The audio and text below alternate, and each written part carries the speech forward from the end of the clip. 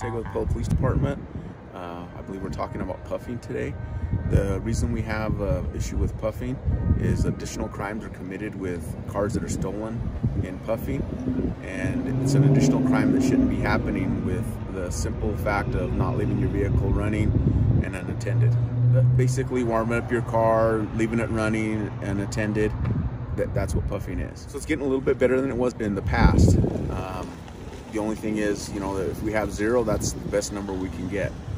It's a thing with the public. I think public awareness and people not doing it have helped us reduce those numbers immensely.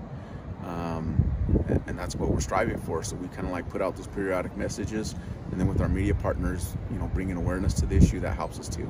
So with 0 reports, and that's pretty good because there were some days in October that were very cold, and that seems like our worst time for puffers is people warming up their cars and people taking them on cold days.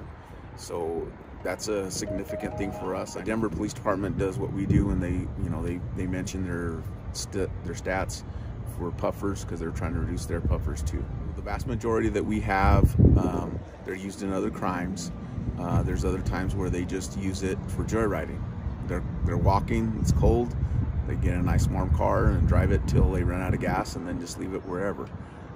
We have a good clearance rate of recovering stolen vehicles, and I think that's due to the circumstances of them being stolen. It's for joyriding or committing other crimes and then just abandoning the vehicles.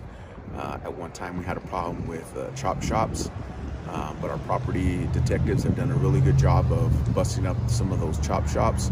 So at this point in time, it's more joyriding and committing other crimes with the vehicles than anything. Well, they could face a ticket. We try to avoid that. We try to do things with education. Yeah, it's one of those comfort versus security things. And sometimes when you have comfort, you don't have security, and when you have security, you don't have comfort. Ideally, you would have a garage. Your vehicle won't be cold, but I mean, not everybody has a garage. Not everybody, has that situation. But it's a choice. You want to have security, or do you want to have comfort?